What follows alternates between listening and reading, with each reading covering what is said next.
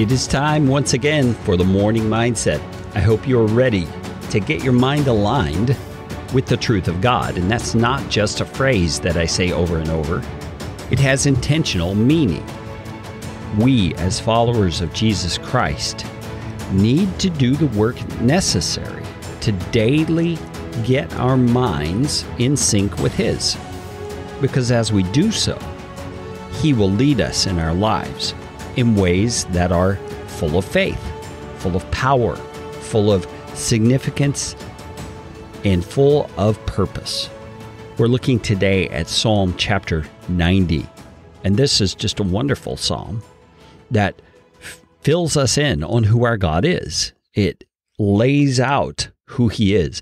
And this one has an interesting caption at the top of it. It says, "A prayer of Moses, the man of God." So this wasn't actually put on paper or on parchment at the time of Moses, but it's like a recounting of a prayer that he said that they must have had access to. And so the psalmist writes it down. And here we're going to read all 17 verses. It says, "Lord, you have been our dwelling place in all generations. Before the mountains were brought forth, or ever you had formed the earth and the world, from everlasting to everlasting, you are God. You return man to dust and say, 'Return, O children of man.'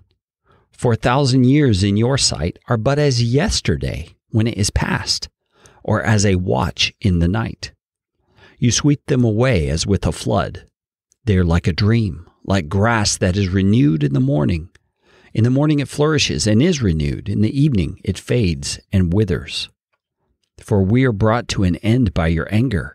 By your wrath we are dismayed. You have set our iniquities before you, our secret sins in the light of your presence. For all our days pass away under your wrath. We bring our years to an end like a sigh. The years of our life are 70, or even by reason of strength, 80. Yet their span is but toil and trouble. They are soon gone, and we fly away. Who considers the power of your anger and your wrath according to the fear of you? So teach us to number our days that we may get a heart of wisdom. Return, O Lord. How long? Have pity on your servants. Satisfy us in the morning with your steadfast love, that we may rejoice and be glad all our days. Make us glad for as many days as you have afflicted us, and for as many years as we have seen evil.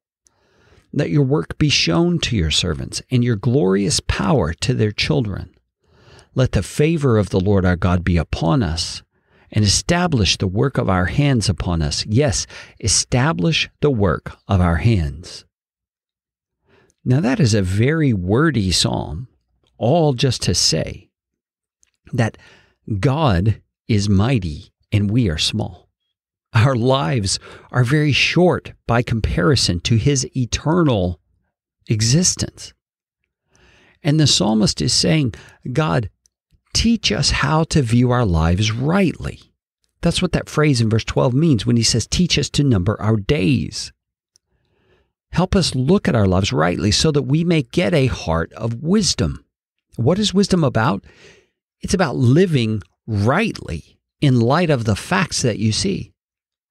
And this psalmist is saying, I see that my life is very short, that there are lots of things going on all around me that demonstrate that fact. And I need wisdom to know how to live this life the way that I should. Does that resonate with you? Boy, it sure does to me. I mean, here I am. I've pushed past 50 years of age. I'm at the point that I know there aren't many days left. I know that time is fleeting. It's going quickly. And I want my life to count for something toward eternal significance. I pray that would be your heart today as well, and that you would turn to the Lord and you would ask Him, like the psalmist, Lord, teach me what I need to know about this fleeting life so that I can get a heart of wisdom. Today, that wisdom's available for you, my friend. Walk in it.